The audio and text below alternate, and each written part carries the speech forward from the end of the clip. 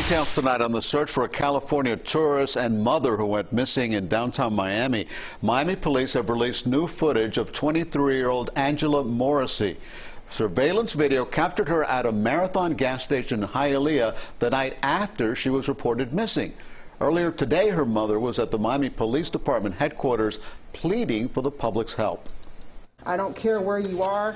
I will come and find you, and I'll come and pick you up and take you home.